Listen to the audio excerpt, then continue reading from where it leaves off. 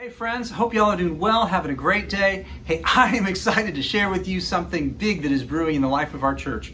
On Sunday, November 1st, we are hosting a Bring a Friend weekend.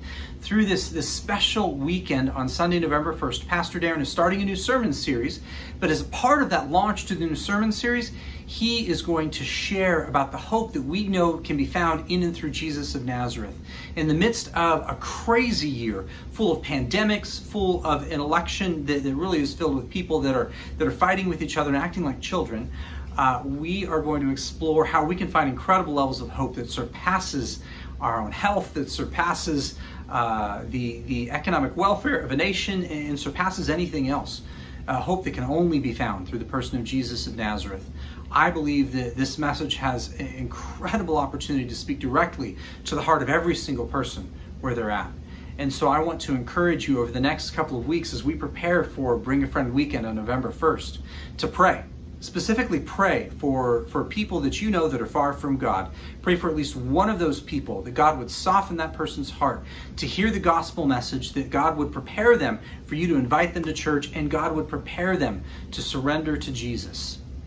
Then the next step, of course, will be to invite them to church. Stats say that 4 out of 5 people will come to church if someone invites them.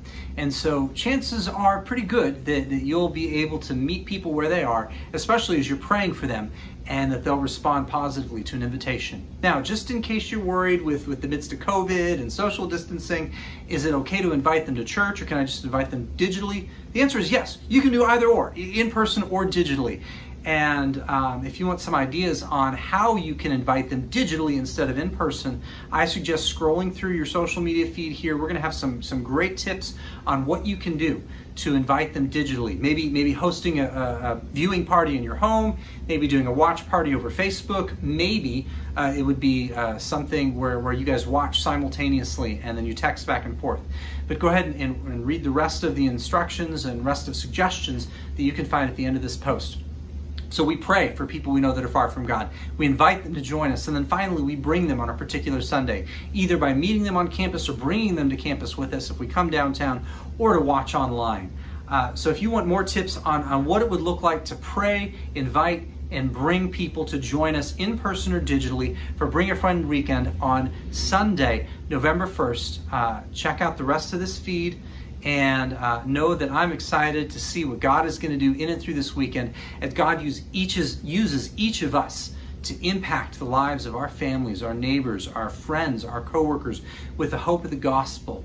I pray that God would use each of us to be able to see transformation happen as He takes our obedience in praying, inviting, and bringing people far from God to experience and encounter the hope that comes from walking with Jesus. Now, whether you're attending online or in person, I look forward to seeing you soon, and I'm excited to see what God is going to do for Bring a Friend weekend on Sunday, November 1st. Hey, blessings, friends.